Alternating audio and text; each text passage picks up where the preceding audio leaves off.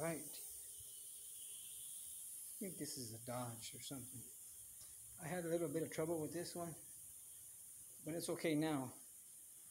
But the problem is it was coming out really dry, the base coat. And I have a 1.4, so I couldn't figure out. But you know what?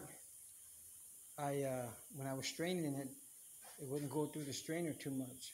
So what I did was I strained it till it went through the strainer, and I have the PPS cups. I took the strainer off that and shot it straight through with no strainer on it because it was already strained with the when I put it in the gun.